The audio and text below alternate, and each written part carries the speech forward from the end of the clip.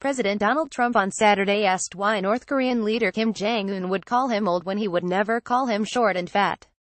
Trump was apparently referring to a statement made by North Korean state media, which called him the lunatic old man of the White House. Tensions between the U.S. and North Korea have been growing in recent months, and the two leaders have previously exchanged heated insults. President Donald Trump in a bizarre tweet Saturday night said he would never call Kim Jong-un short and fat, and accused the North Korean dictator of calling him old.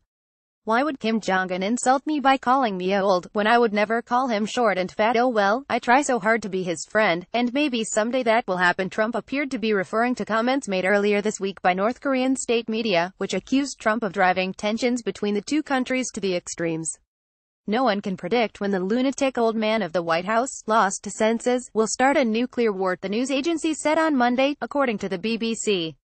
The two leaders have previously exchanged barbs, with Trump referring to Kim multiple times as Rocket Man, and Kim referring to Trump as a dotard. Trump's tweet came amid his five-country tour through Asia, where he has been meeting with various leaders and discussing sanctions on North Korea over the country's nuclear weapons program.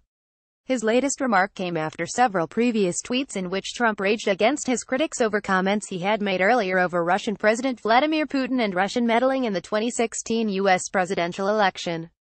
Trump had told reporters he believed Putin's repeated claims that Russia did not interfere. When will all the haters and fools out there realize that having a good relationship with Russia is a good thing, not a bad thing, he said on Twitter. They're always playing politics, bad for our country. I want to solve North Korea, Syria, Ukraine, terrorism, and Russia can greatly help. Site highlights each day to your inbox. Follow Business Insider Australia on Facebook, Twitter, LinkedIn, and Instagram.